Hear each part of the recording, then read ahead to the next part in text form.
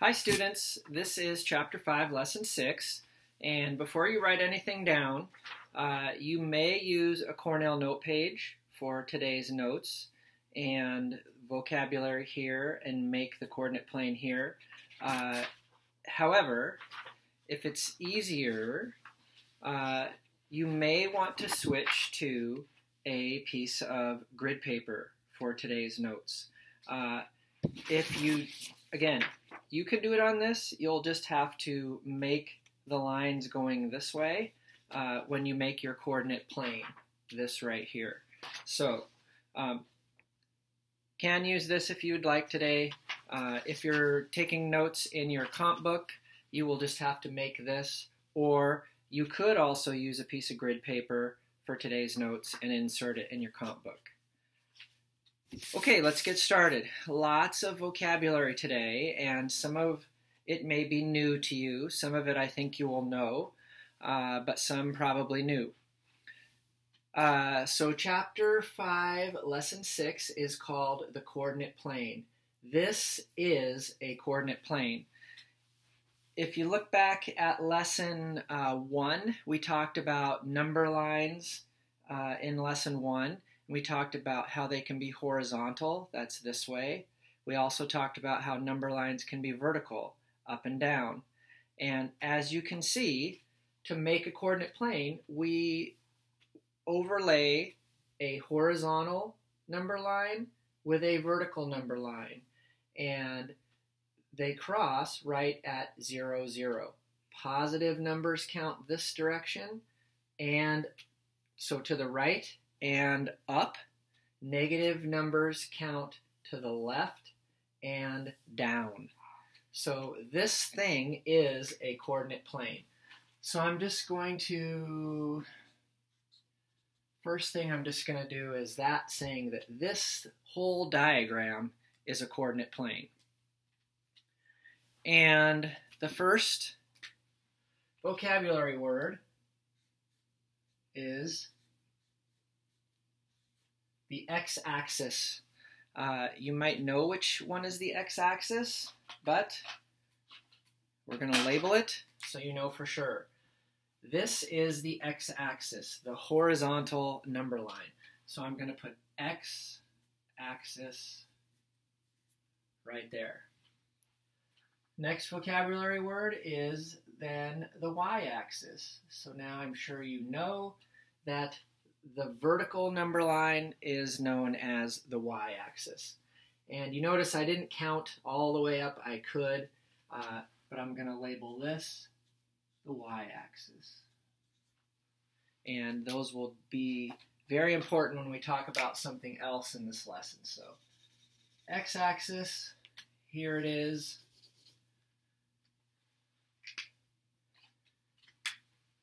I'll draw a little arrow.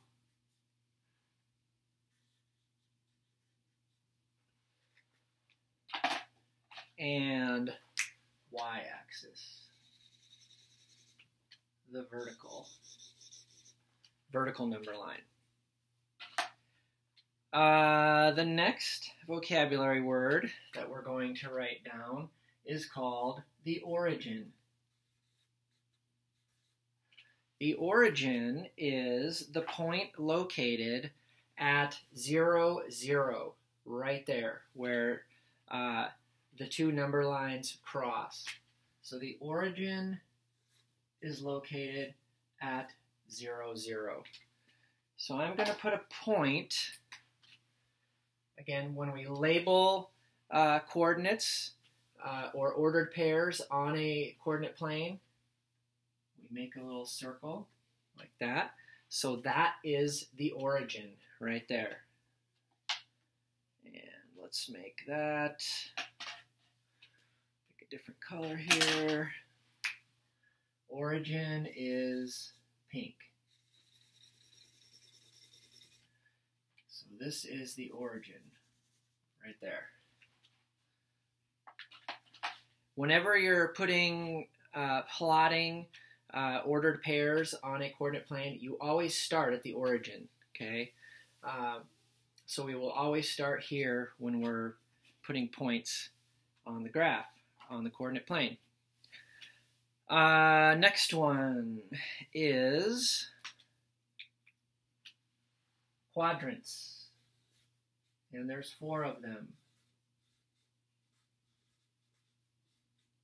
There's quadrant 1,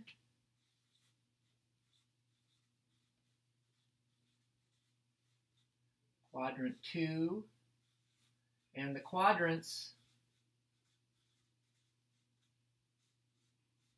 use Roman numerals to identify them. 1, 2, 3, and quadrant 4.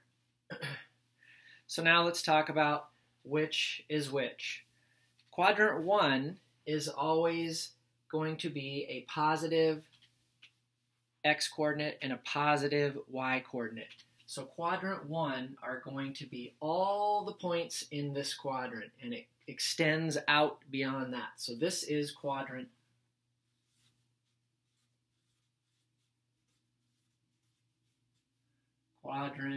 1. And again, those are positive coordinates. Quadrant 2 is this quadrant. All the points over here. And these are given by a negative x-coordinate and a positive y-coordinate. So negative and then positive. Quadrant 3 is this quadrant right here.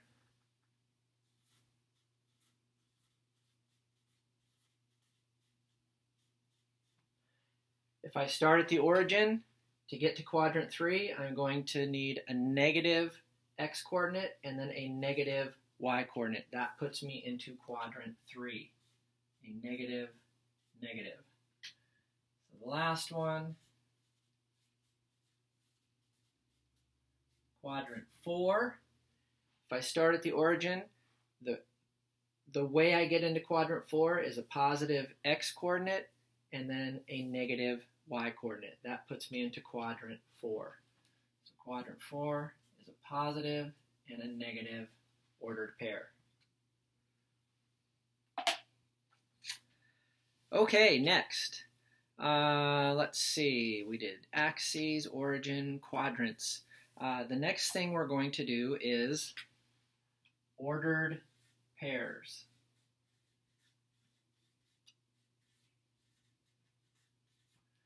So now we've kind of set up our coordinate plane. The big idea today is knowing what a coordinate plane and its components are, and then how we put ordered pairs onto the coordinate plane. It is always x-coordinate, comma, y-coordinate. Always, always, always.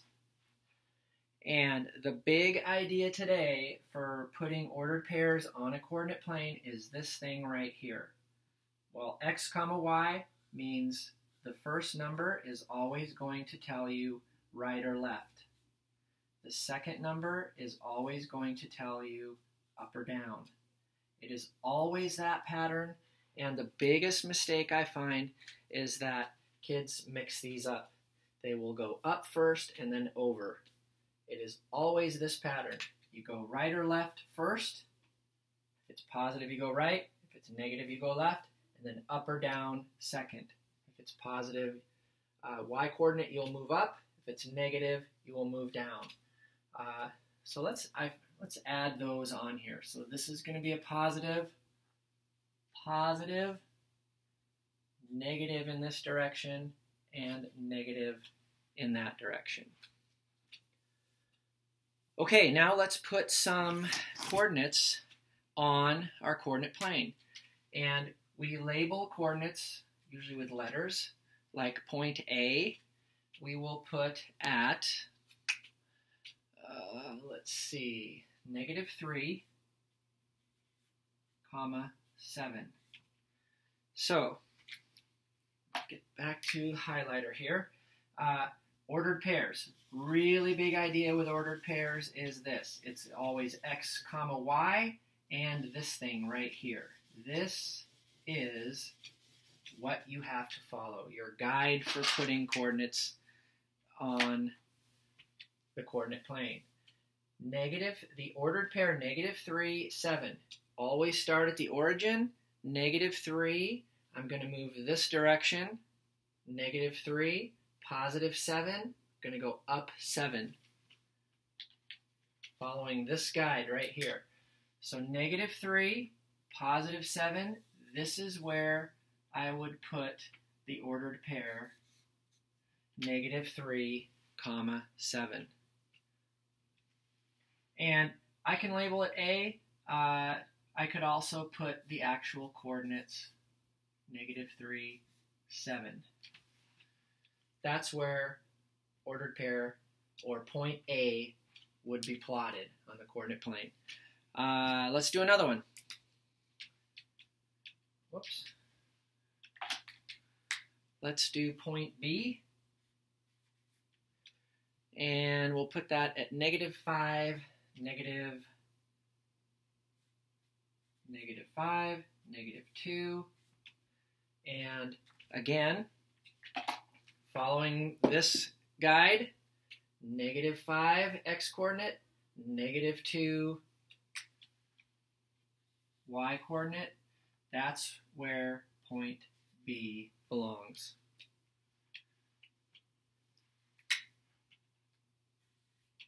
Point C.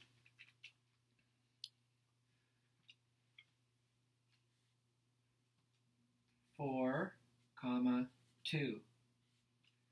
Positive x-coordinate 4, positive y-coordinate 2. Start at the origin, 1, 2, 3, 4, up 2.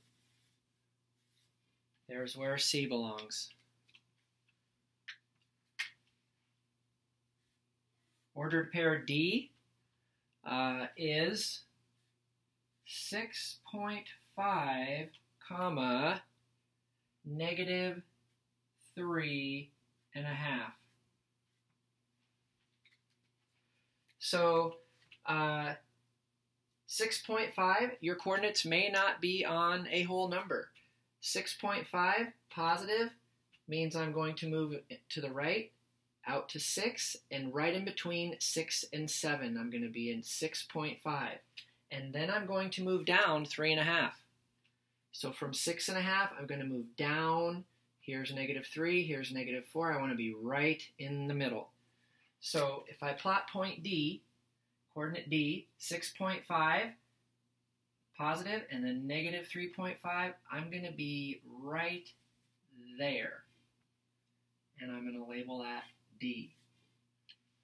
So that is not on any grid lines. It is right in the middle of 6 and 7, and it is right in the middle of -3 and -4, because -3.5 would be right here, and positive 6.5 is right here. This point is in quadrant 4. We've now got a ordered pair in every quadrant.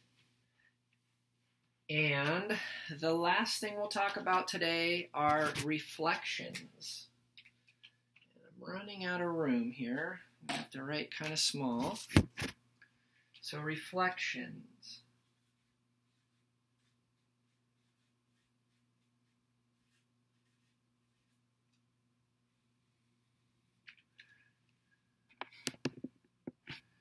So point C reflected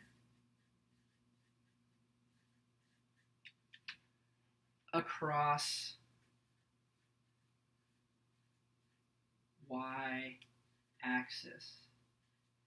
And we will call that C prime. That little mark right there is called prime. So here's what you think of with reflections. The word reflecting, when you have a coordinate plane, think fold. If I go to point C, here I am at point C. I am at the coordinates 4, 2, and I want to reflect across the y-axis. That means I fold on the y-axis. So imagine I'm at point C, right there where my finger is, and I fold on the y-axis. So reflected on the y-axis means folded on the y-axis. So here I am at point C. I'm going to fold across the y-axis. C prime is going to be right there. If I fold across the y-axis, C prime is going to be right here. And the coordinates of C prime are -4, +2. -4, +2. We'll do one more reflection. We'll do point C.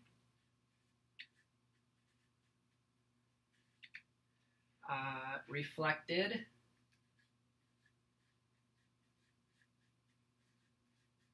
across x-axis. And we will make that point C double prime with 2 marks. So same idea. We go to point C. Here I am at point C, and I reflect or fold. When you hear the word reflection, think fold. If we reflect across the x-axis, here I am at point C. Here is the x-axis. I want to fold. Where is point C going to land? If I fold across the x-axis, it is going to land right here. So this is where C double prime would land. And the coordinates C folded across the x-axis would be +4, -2. 4, -2. So that, let me highlight that. Okay, so reflections, again, think fold. So today your practice is going to be identifying quadrants, putting ordered pairs onto a coordinate plane. This is big idea for coordinate plane is this right here, and ordered pairs always follow this. This is super important right here. Ordered pairs always follow this guide.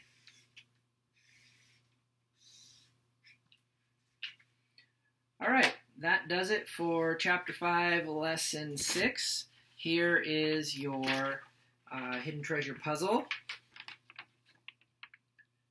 Chapter 5, Lesson 6, solve that. What common phrase do you get from that puzzle? Again, can't win if you don't solve the puzzle. Watch the video, solve the puzzle, have all your chapter notes, and I will be checking for the assigned pages to be completed.